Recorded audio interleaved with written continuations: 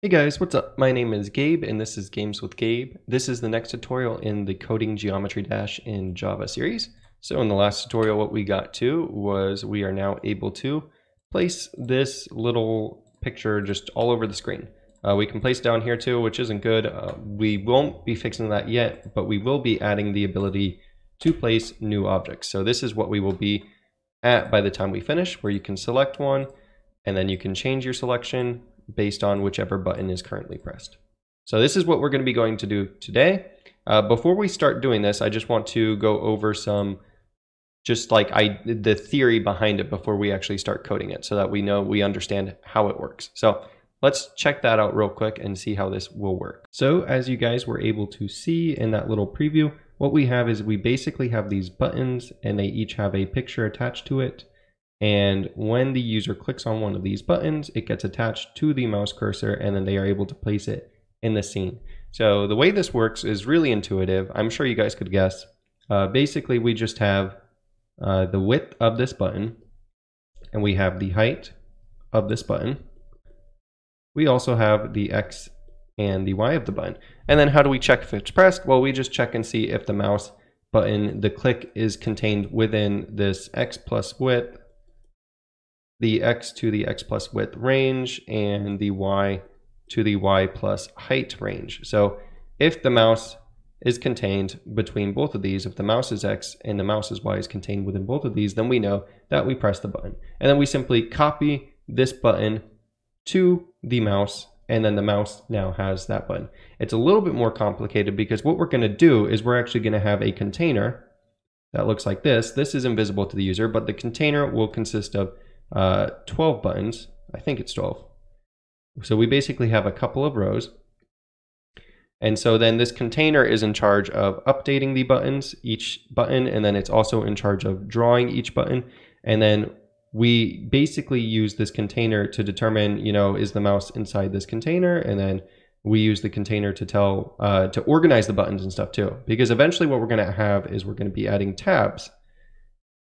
And so then this container is going to be in charge of tracking which buttons are attached to which tabs, etc., etc. So that's when it gets a little bit more complicated. But this container will have each of these different menu items. So this container will have these buttons, which we will call menu items. And so each menu item will consist of the button and the image that it contains. And then eventually we'll also be attaching all the box bounds and triangle bounds, whatever we need to attach to these, because we're literally just going to copy this button to the mouse cursor, and then the mouse cursor will have that button attached to it, and then we can just copy and paste that everywhere around our screen. So that's sort of the basic theory. Let's actually start coding it and see how this works. One of the first things that we'll want to be doing is going into our project directory, and then we will be adding a new package. So we'll go into here and we'll say a new package, and we're going to call this UI, because this is going to contain just all the UI stuff that we have. And then within this package, we're going to create a few new classes. So we will create one class called main container. And I'm going to add this to Git, which you should also be following this along on Git. I'll do a tutorial on that in the future, just sort of some good things to do with Git, because it's really helpful if you accidentally mess up your project or something, which I've done, and Git has saved my life. So then we'll add another class called menu item. And so the menu item is each of the components that is attached to this main container. Each of these classes is going to extend component. So we'll say extends component, and then we will import this class, and it's going to say that we don't have these methods. So I'm going to implement this, and then we're going to do a few more just starter methods. So we'll say main container, the constructor, and then we're also going to have at override public void update double delta time, and then we are also going to have the draw method. So at override public void draw graphics 2D G2, and we have the draw method. Then we'll go to menu item and basically do exactly the same thing. So extends component, and then we're going to import that, and then we're going to say implement that method. And you'll see too, a lot of this will end up happening as you create something like this game engine. If you notice in Unity, if you're ever using that, it has this function where every time you create a new script, it sort of comes with these methods automatically, which is really nice because you end up needing these methods in every single type of script and everything that you're creating. And I'm going to copy this and paste this. And it would be nice if we figured out a way how to do that too. I don't know yet. That's like a full game engine feature that we don't really have time to do right now. So we have the update, the copy, and the draw methods for both of these. Next, what we're going to want to do is we're going to add a new method. And it's going to look like this. It's going to go override public void start. And this is a lot like Unity 2. And this is going to be helpful for us because we're actually going to need to do something after it's constructed, but before we start updating. So if you know Unity or Unreal, they have these methods called start, which is basically, this is called after the whole game object is constructed and it has all of its components attached to it and everything. And then you can call stuff like within here GameObject.getComponent, and you don't have to worry about was that component already added or was it not added. And it's actually really easy for us to implement too. If we go into our GameObject class, let's find that real quick. We will just add a method in here first. We're going to need this method called public void get all components so that we can run through every single one of the components and return those. And this isn't void. This is actually going to return a list of components.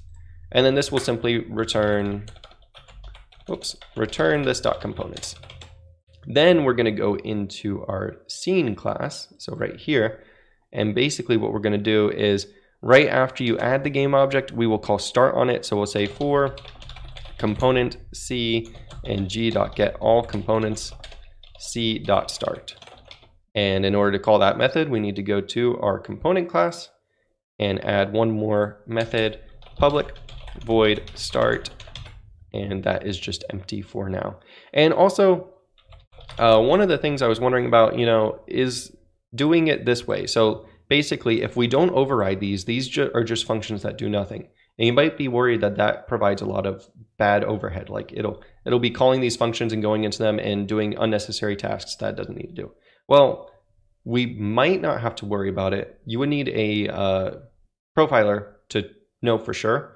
But I'm pretty sure the Java compiler, I looked around on Stack Overflow and everything, and basically the Java compiler, if it sees stuff like this, it will just remove it completely so that it doesn't waste the unnecessary time calling a void function.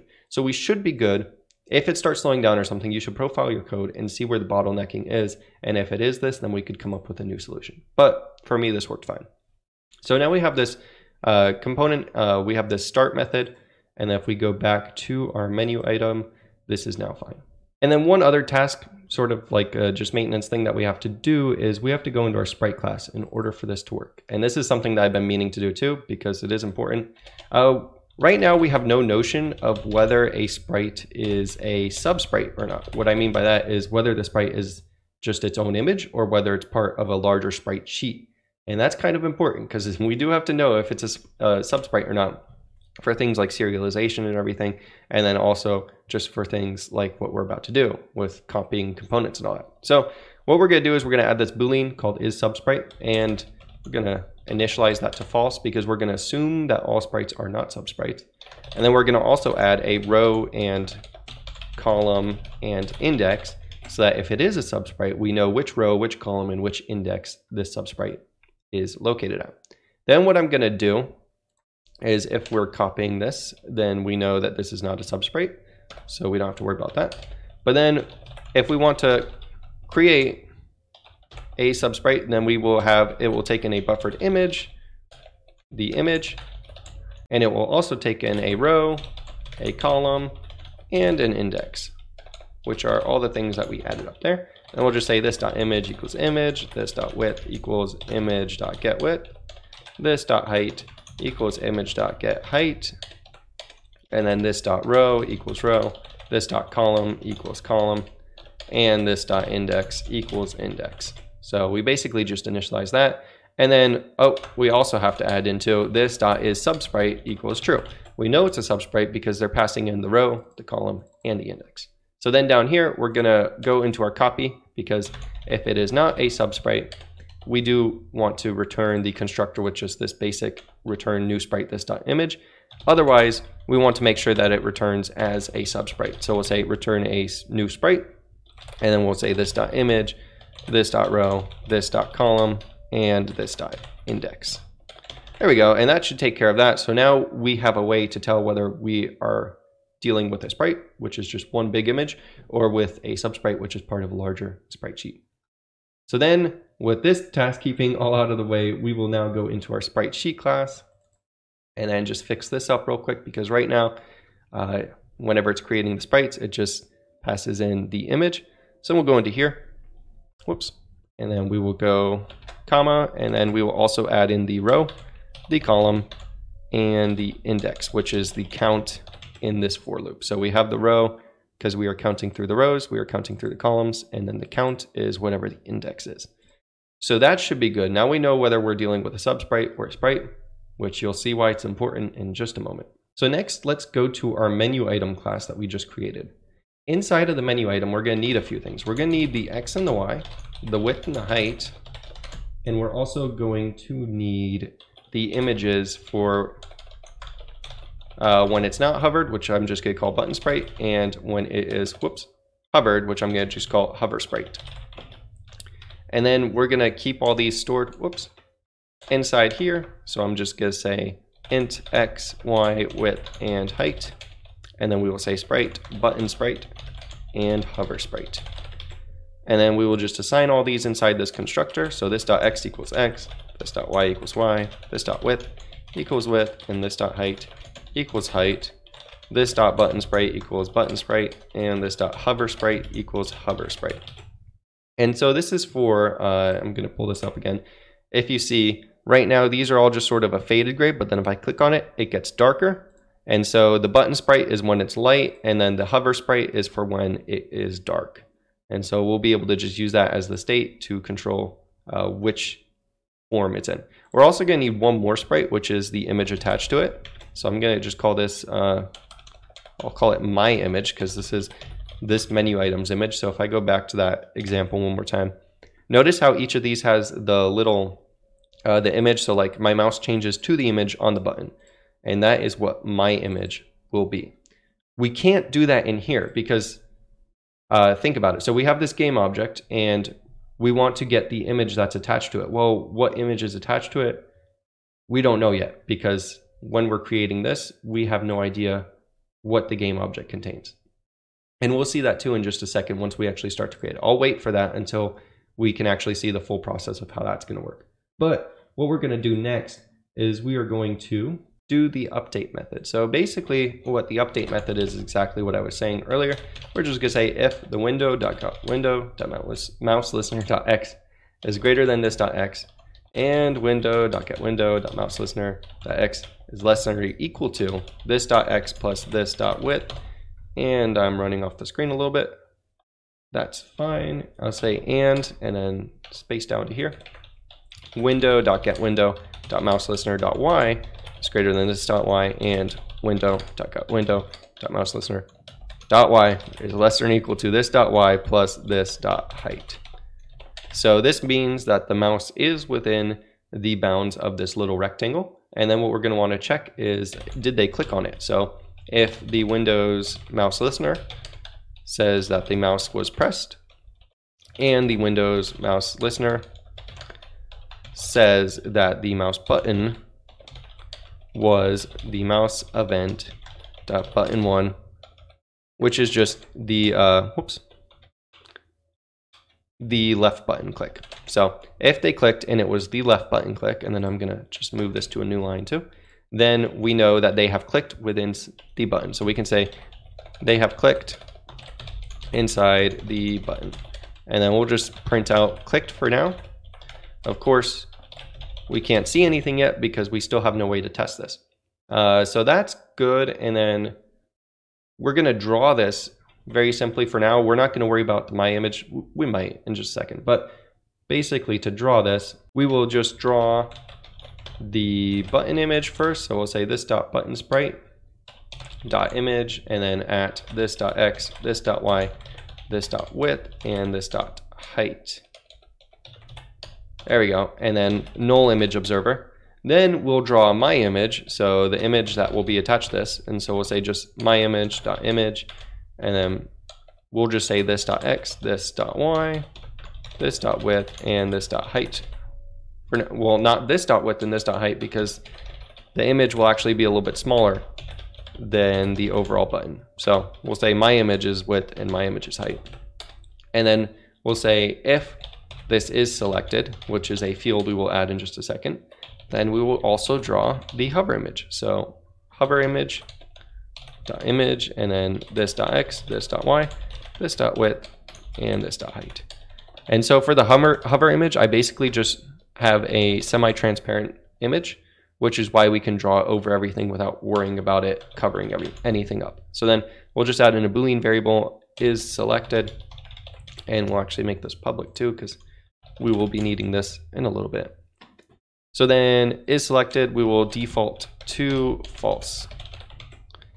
And then if we're inside here, is selected equals true, because they have just clicked on it. And then let's add one more little optimization. So right now we're checking it every single frame, but we can just say if it's not selected, because if it's already selected, then we don't really care about checking to see if we need to click on it again, because it's already selected. So that's menu item. That's basically what we want to do. Inside here, we're going to do a little bit more in a second, but before we get to that, I do want to get onto the main container and sort of see how this is going to work. So before we continue anymore, let's first get the appropriate assets. So I'm just going to copy mine. There will be a link in the description so that you guys can get these. We'll just go into our assets folder, and then I'm going to first change the name of this to ground sprites, because that's a little bit more aptly named. These are just the sprites that look like this. And then I'm also going to drag in this one, and this will be available in the download link. This is just the button sprites, and like I said, so this is just the big buttons that will, the little hover semi-transparent thing, and then the actual button. So add those into your assets folder right now, because we will need those in a second too.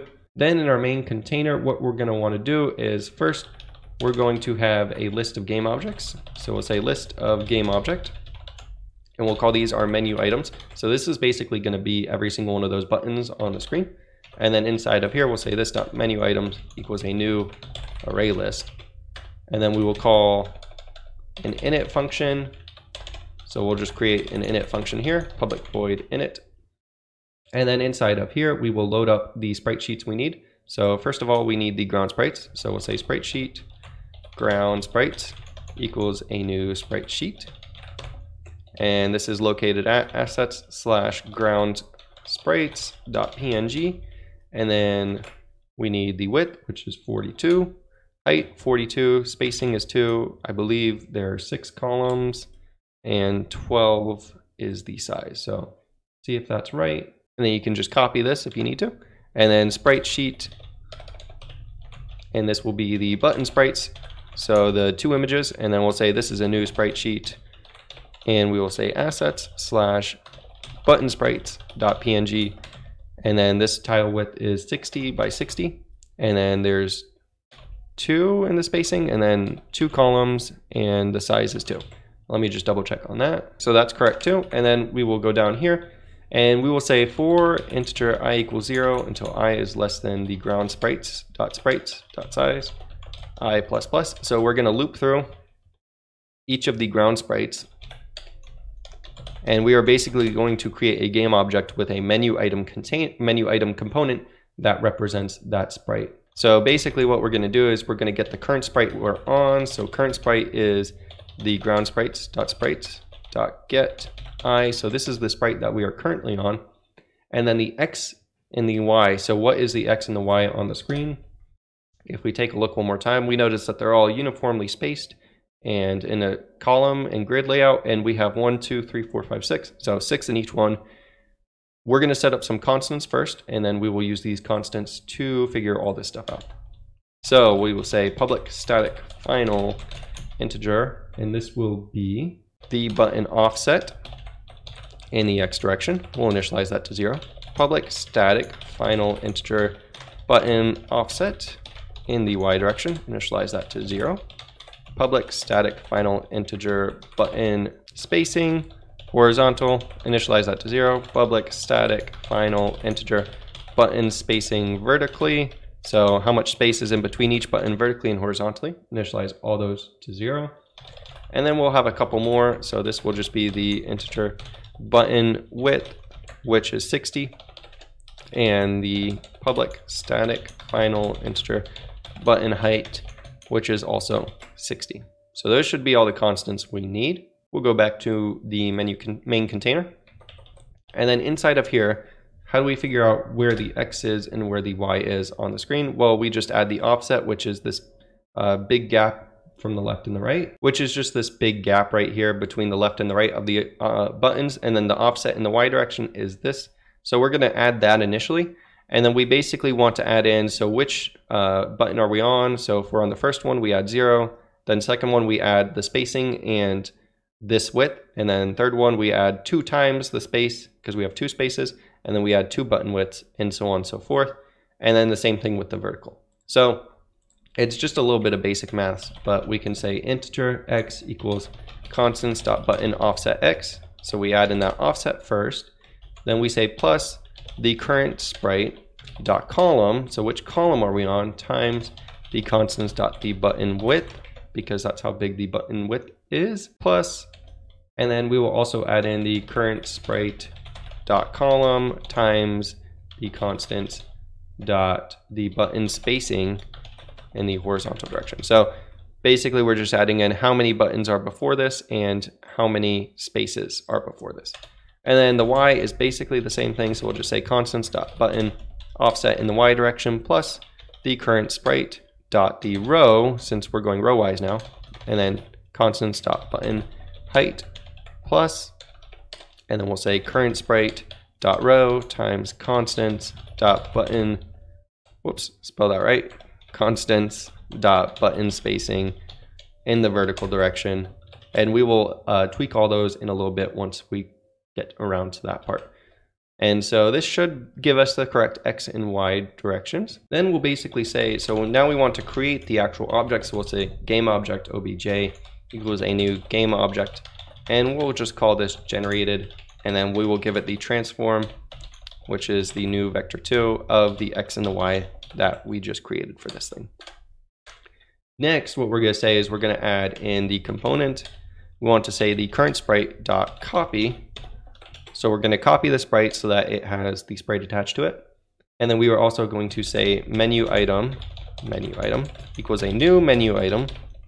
And we need to pass it the X and the Y and the width and the height, which is going to be constant, which is going to be constants dot button width and constants dot, if I can spell this right, dot button height. And then we also need in the button sprite and the hover sprite, which is just going to be button sprites dot get 0 and button sprites dot get 1. So just the first and the second image. If you remember, let's look at this real quick. The button sprites are just these two. And so we just, the first one is the non-hovering image, and then the second one is the hovering image. So now we have the menu item, and then we want to add this to our object. So we'll say object.add component, and then we'll say menu item, and then we'll just simply say menu items.add object. So we add the object to the menu items. So then next thing we're going to want to do is we'll just add in a little method called start. And this is basically just going to call start, because these aren't going to actually be part of the scene. These are going to be sort of separate, since all UI components are actually separate. So we'll say for game object G and the menu items, and then for component C and the G.get all components, C.start. So we're basically just sort of going to manually call start on all these components since we can't do it through our scene hierarchy that we already have. And then update is really simple. We'll just say for game object G and game object and this dot menu items, we'll just call g.update. And then draw is also really simple, because we'll just say for game object G and this dot menu items g.draw G2.